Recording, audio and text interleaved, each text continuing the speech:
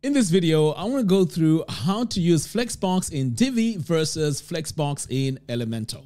So the first thing we need to do when you open up Elementor, we need to activate this feature. So let me show you where to do that. So you want to come over here to your dashboard, and then you want to go to Elementor, go to Settings, and then over here we have features. Now the reason why you need to activate it here is because this is still in beta, but of course you're going to be able to get this by default as time goes on. But this is where we need to come in and activate it. So what we need here is Flexbox container, and as you can see here, it is activated. Whereas with Divi, it's pretty much inside their builder, but there's a different way of achieving this. So let's take a look and see how we can design a basic layout in Elementor. So over here, I've just created a blank page called Flexing. So to start off, you want to click here on this plus button. So these are your containers. So I'm going to start with this one here. I'm going to go ahead and select it. And now let's start adding all our elements. So to do that, you want to click here on this plus button to add an element. So let's start off with a text element. So I'm going to come over here, drag and drop it. Next, we need to add an image. Click here on this plus button, drag and drop it.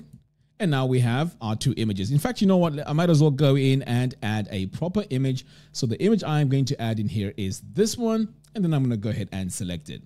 Okay, so now that I have these images and this text, in order for me to stack them side by side, I need to click here on this container, and then all I have to do is to change direction, just like that. And now I have my text on one side and my image on one side. Okay, so let's take a look and see how we can achieve the same thing using Divi. All right, so over here, just like I did before, I created a basic page. So let's start off by adding a new row. I'm going to click here on this plus button. We're going to add our row. And in this row, let's add a text module, just like that. So what we need to do now that we've added our text module is to save this. So we're going to come over here, hover over this area, click on this plus button, and this time we need an image module. So I'm going to search for it and select it. Now, just what we did with Elementor, let's go ahead and select our image from our media library. And the image I'm going to use is this one right here. Go ahead and upload my image. So there we go. We have our text on the top and our image on the bottom, similar to what we did when we first set things up. Okay, so the difference now is if I need to activate Flexbox on this, I would need to first of all save here. I need to go into my row settings, and then I need to go into this specific column because this is what has all our content. Now that I'm in here, I need to go to advanced. Next, I need to come over here. So I've made all my commands here on a specific page to make it easier for me and save me a lot of time typing them out every time I need them. In fact, I will share this link in the video description below if you're a Divi user that wants to use Flexbox. All right, so what we'll need to do first of all is to activate Flexbox. So I'm going to copy this code here. Back over here, we need to go to custom CSS. Go to the main element and we're going to paste it.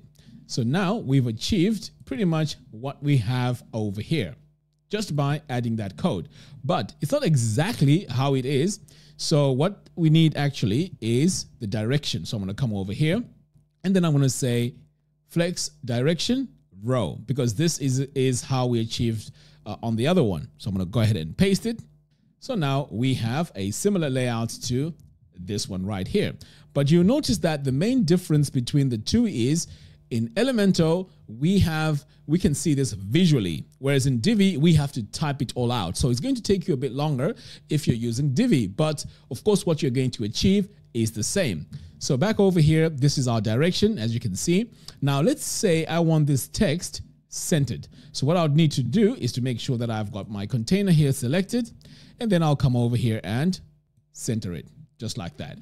Now, over here, if I wanted to achieve the same thing, I would need the actual code. So I'm going to come over here, and what I need is my align item center.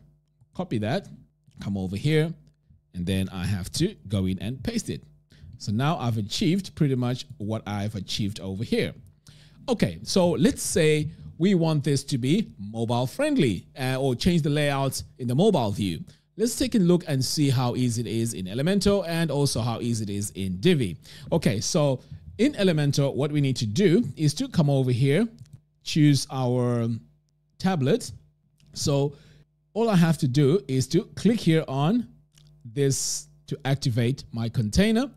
And then all I need to do is to change my direction. So this time I'm going to go with vertical, just like that. If I need my image on the top, I can just reverse it. And now my image is on the top. And I'm going to do the same on my mobile device. So my image is on the top, my text is on the bottom, and this is looking great. I don't even need to do anything else because my direction here is set for my mobile devices. Now let's take a look and see how we can achieve this on Divi. Okay, so here on Divi, what we need to do is to hover over here, click on this little icon. So this time, in fact, you know what? We're going to need all this. So I'm going to copy it, come over here on the tablet, and paste it. Okay, so for my row direction now, this needs to change to column. So I'm going to highlight that, and then I'm just going to type column. And notice that this has changed. Now, if I want the image on the top, I just have to click here on column reverse. And now my image is on the top, just like how it is over here. So next, I need to make sure that this is the copy that I need. I'm going to copy that, come over here to my phone, and I'm going to paste it as well. And again, we can see here that our image here is on the top, just like it is over here, like that. Now, where things get more difficult is, let's say I want to use even more advanced features like wrapping. So let's take a look and see how we can achieve a different layout using Flex Wrap. So in Elementor, if you want to achieve that, all I need to do is to click on this little icon here, and just like that, I've activated wrapping. Okay. Next, I need to come over here to my container. So for my container here, I just need to make sure that this is set to 100%. So I'm going to set this to percentage and set this to 100. Okay, great. So now that this is 100%, I just now need to go in and give this specific percentages. So I'm going to start off with my text module. I'm going to click on this little pencil icon, come over here to style, go to advanced. And then over here, I need to set this to a specific number. So let's say I want to go with 30. So I'm just going to get rid of everything in here like that. And then I'm going to go with 30%. Great. So we can see here that this is 30%. And then over here, we need to change the image size. I'm going to click here on this pencil icon.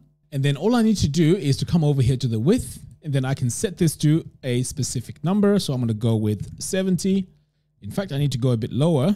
Let's try 68 because there's a gap between. Okay, there we go. And then all I have to do is to make sure that my image fits in this place over here. So I'm going to come over here, go to my style, and then this just needs to be 100% like that. So when you take a look at this, this is 70%, this is 30%.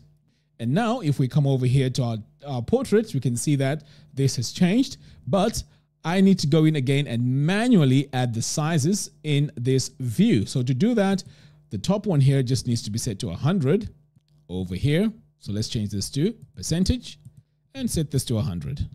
So we know our image is filling in the whole space. And then over here, we are going to make sure that this is also set to 100. And now we have a perfect layout. So this is how you would achieve this if you were using wrapping. Now let's see how we can achieve this in Divi. So this is going to be a bit more complicated. So let's come over here to our desktop. So first of all, we need to activate wrap. So I'm going to come over here. So here's Flex Wrap. I'm going to copy that, come over here, and we're going to paste it like that. And now you can see straight away this has wrapped.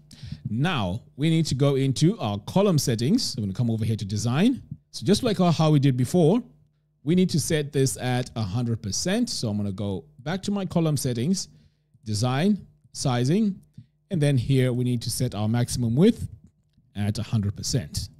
Okay, great. Now we can go in and give this some specific percentages. So I'm going to click here and I'm going to start with the text module. I'm going to come over here to design, sizing, and I can't remember my width, but I think it was 30. So let's give this 30%. Like that, and you can see now this is taken on 30%. I'm going to save that, come over here to this image, design, sizing, and this time this needs to be 68. There we go. So now these are side by side And now let's take a look here and see if this is the same. And sure enough, it's pretty much the same. We have the image at 70% and this is at 30%, just like that. But of course, if we save here, we're going to get a bit more space so that we can see that it's pretty much the same layout. Okay, now let's say I want to make some changes to this when it comes to the tablet view. I'm going to click here, and just like how we did before, we need to change the sizes of the image and also the text. So we're going to go in and activate it. So I'm going to go ahead and save that, go into my image, design, come over here to sizing, set this to 100%, save that, come over here to the text. Then we're going to go to design, sizing, set this to 100%.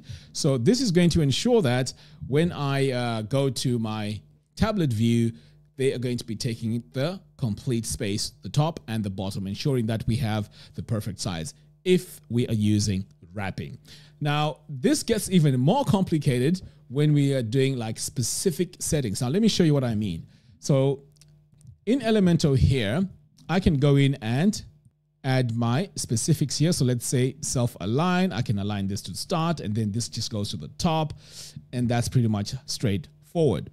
Now, if I wanted to achieve this in Divi, I would need to go in, copy the code here, flex top, and then I would come over here and go into my text module by coming like that, go into the advanced, custom CSS, main element, then I'll paste it in here to achieve that. So overall, I'm sure you can agree with me that at the moment, the way to use Flexbox on Divi is a bit more cumbersome. There's way more clicks, but in Elementor, since this is integrated already, this is a much better way of using Flexbox. And you may be asking, why use Flexbox? Well, right now I'm just scraping the surface. I mean, Flexbox allows you to create much more advanced layouts, and it makes your website fast because we're doing away with all these columns that we used to design websites before. In fact, designing your websites using your columns, adds a lot of code onto your pages, and it makes your website slow. So this is the way forward. Flexbox is the way forward. So at the moment, this is how it stands, and hands down, Elementor has the best way of using Flexbox right now if you are a beginner. But of course, I have both affiliate links in the video description below. If you still prefer Divi, the link is that in the video description below. But if you like Elementor, again, the link to that is in the video description below. All right, guys, thanks for watching, and I'll see you again in the next one. I need to know your thoughts, so leave them in the video description below. Take care.